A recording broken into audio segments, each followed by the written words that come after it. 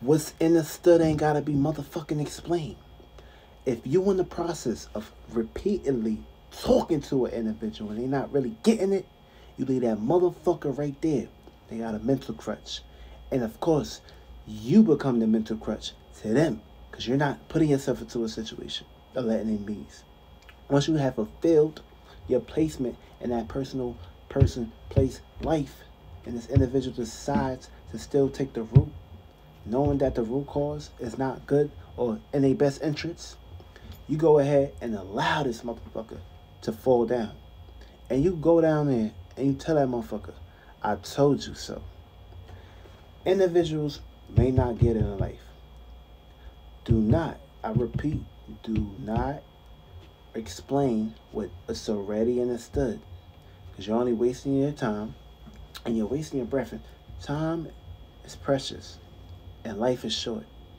So you never want to underestimate your gifts and talents and pull them to the side just because the individual is too hard or got the edges around their ears pent up or knocked around. These individuals are draining you. These individuals are throwing you off your path. These individuals are distracting you. Remember the whole saying, John Cena, you can't see me? Remember, this individual is playing that energy on you, which means this is a demon. Off rip. So this demon right here is wanting you to cater to their energies, wanting you to give them attention, wanting you to basically be a crush to them. So they can basically keep having the situations of you having them on their mind. And where the mind goes, the body is going to keep developing these awarenesses.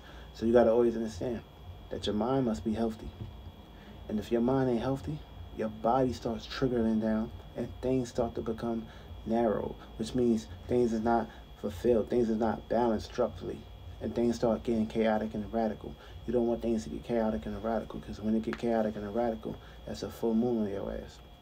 Every day is a new perspective and a new way that they basically attack things.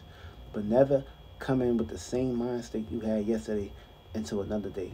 It's a new perspective. It's a new way to basically correlate things. It's a new way to basically always attack something.